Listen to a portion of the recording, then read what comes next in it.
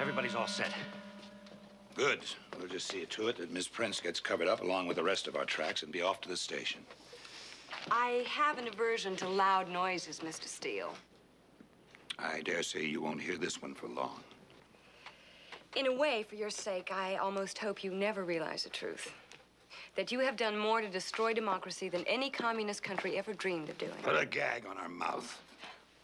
I don't have to listen to these obscenities coming from someone who has never done anything to see that her country prevails on the face of the earth. Just give us time enough to clear the building. 3 minutes. At least you're about to die in a sense for your country. And that's more than you deserve.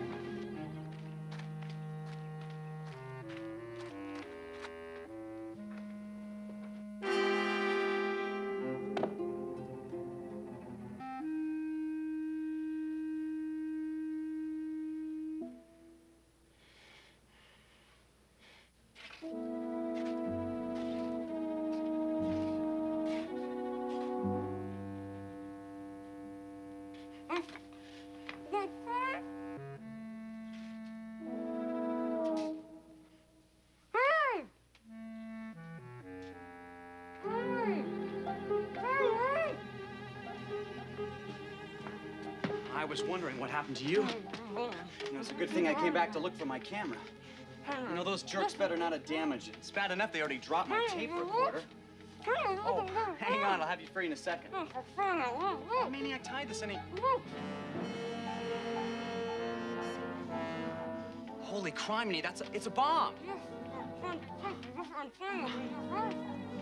Oh, hold on. All right, now, Henry, just think.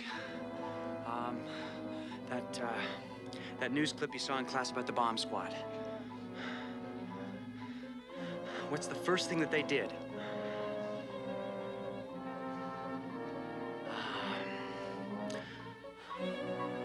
Disconnected the timing device from the detonator switch.